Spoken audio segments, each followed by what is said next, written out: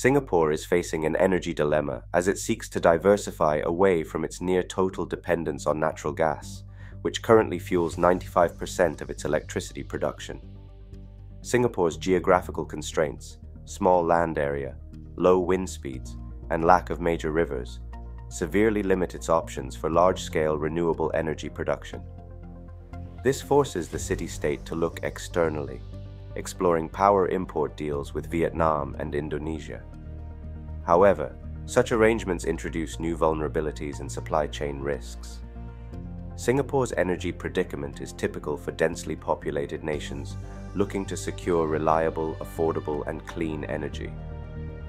Singapore's ability to thread this needle will be crucial for maintaining its economic competitiveness and strategic autonomy in the coming decades.